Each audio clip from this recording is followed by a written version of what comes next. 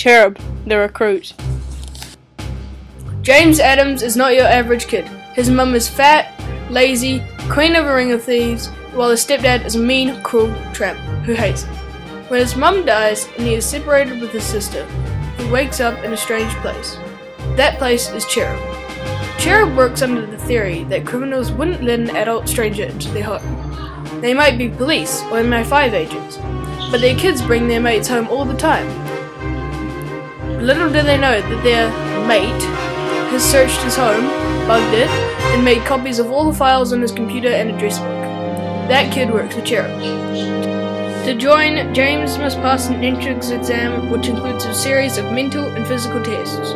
If he passes, he must then go through basic training, known as the worst 100 days of your life, where he learns to shoot guns, detonate bombs, and hack into computers to earn his grey shirt to show he's an official Cherub agent and get his first mission to stay in the hippie community, make friends to take down a master criminal.